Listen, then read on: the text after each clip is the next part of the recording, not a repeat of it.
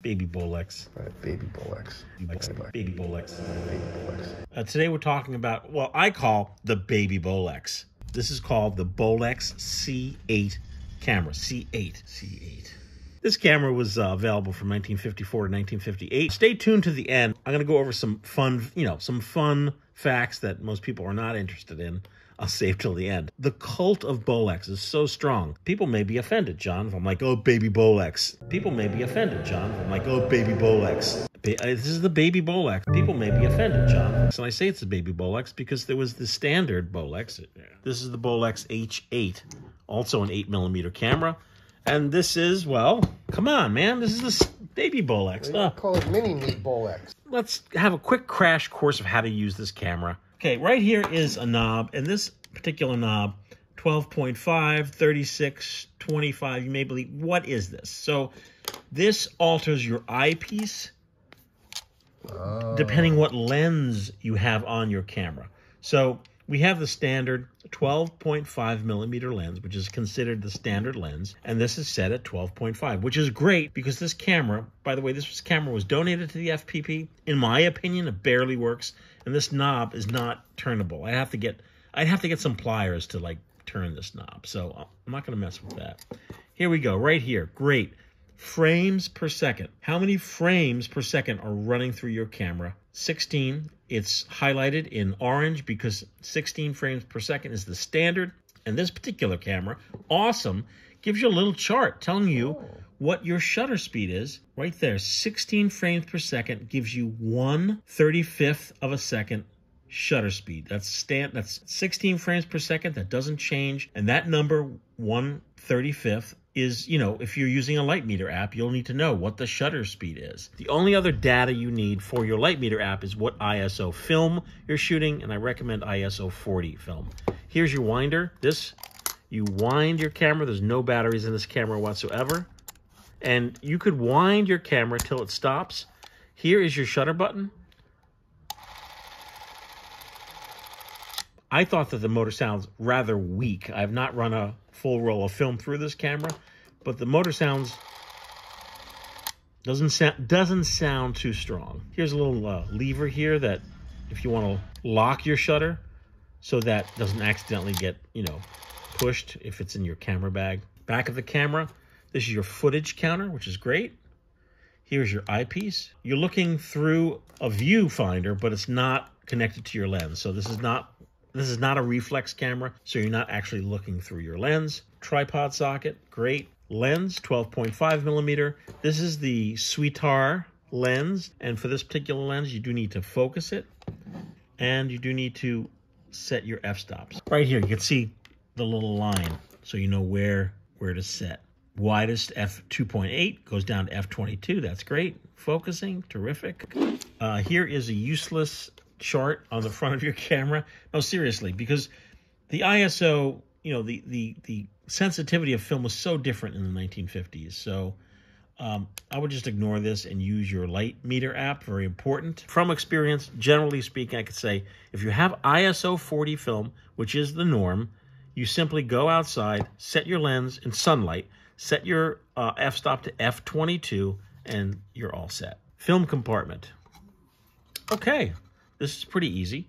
This takes 25 feet of what's known as double-8 film. Although double-8 film is 16mm in width, it is not 16mm film because the perfing system is completely different. And it's called double-8 because when you expose your film, it exposes one side of your film, making little 8mm images on one side, run the entire 25 feet through your camera, and then you will take that roll out, flip it, and then shoot it again, and the camera will put another set of 8mm images on your film, and then in the laboratory, your film actually physically slit to make an 8mm 50 feet of film, or electronically slit to give you 50 feet of film and or about 4 minutes of runtime, about 2 minutes per side. This is just a test roll, a very small test roll. Film is light sensitive, so when you're handling film, handle it in dim light, and then once your film is in your camera, do not open this compartment until your roll is complete. Then you will flip your film, shoot the other side, and then send your film, hopefully, to the film photography project for developing and scanning. Dull side is light sensitive. The base side is usually shiny. You will always load your film so the dull part is facing out towards your lens. With this particular camera, it's pretty easy. Here is your film gate, and that is called a pressure plate. Pressure? And that pressure plate keeps your film pressed up against the gate so you could, you know, expose your film. With the baby Bolex, you open up. Look at that. Ooh. You open up the pressure plate. Take your take-up spool. I was lucky enough to have an actual authentic Bolex take-up spool. Put it on here. Nice. Now you will take your film, sandwich your film in between the film gate and the pressure plate. Pressure. Put your film on its post. Terrific. Don't worry about that, it's because it's a test roll. Make sure your film is properly seated in between your pressure plate and your gate. Close the gate. Now you could test your film by pressing the shutter. Great. Close your door. Now you will shoot side one. This particular Bolex, as I mentioned, was donated to the FPP, has not been tested. It's in, I would think, you know, rickety shape. The motor seems to be running okay. And you get about 30 or 40 seconds per wind. We have received a few of these in our donation department. And this is the only one that almost works. The grease inside the camera over the years has, you know, hardened. So, you know, things are not fluid anymore. So the film has run out. Great. Now you will open up the gate, take your film, which will not look like this. This is only like a little dinky roll, which is why it's made of what's known as a fat reel. You take your film, you flip it. You take what was your film feed and you flip it. Okay. Yeah. Dull side is facing your lens. You put your film in. Put your film on its post. Put your take-up spool on its post. Make sure your film is properly seated between the gate and the pressure plate. Pressure. Close your gate. Okay. Now your side 2 is loaded, and now you will shoot side 2. That's really it. That's how to load and shoot with the Bolex C8. It's very easy to use. Before you purchase one on, let's say, eBay.com, send a note out to the seller saying, hey, does it work? I'm not fully confident that a full roll of film, that the motor has enough torque to actually pull the film through, but I'm gonna give it a shot.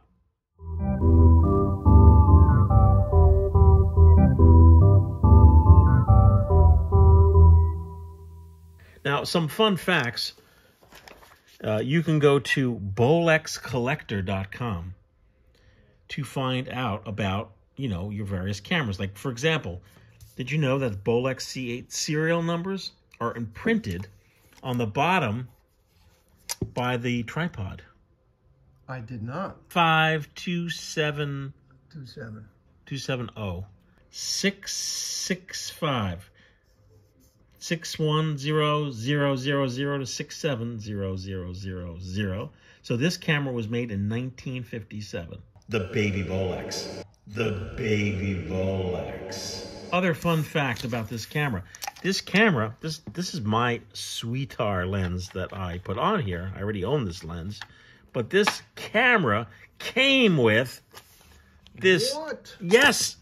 What? Zoom lens, right? So this mounts on your camera. This lens is not that uncommon. I've seen this lens on other 8mm cameras. It was sold separately. This lens was made by Chinon. What you do when you're using such a lens, and it comes with its own viewer and it's reflex, so you're actually looking through the lens. So it's pretty cool, and you could focus from a 10mm all the way up to 30mm zoom, f1.8 to f22, which is terrific. It's still not completely mounted on the camera, which is perfectly fine because I'm taking it off in 30 seconds. Now, the reason I'm not too crazy about this is because in order to load your camera, you have to remove the lens. load your camera, put your lens back on, shoot side one, remove the lens, flip your film, put the lens back. No.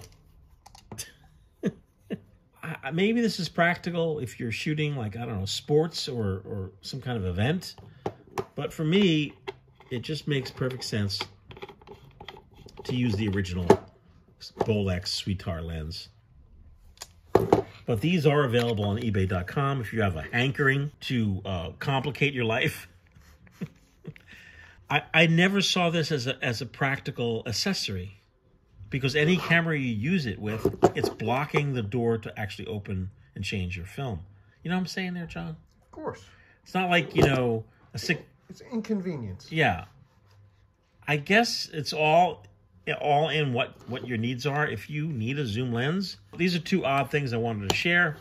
These zoom lenses for these little 8mm cameras are available. The C8 Bolex. A lot of folks who use the FPP to develop and scan their film are shooting with this camera. That's really it. I'll do an additional video when I run a roll of film through to give you my opinion of it. Comments, please leave your comments down below, and we'll see you soon. We'll see you on the flip side.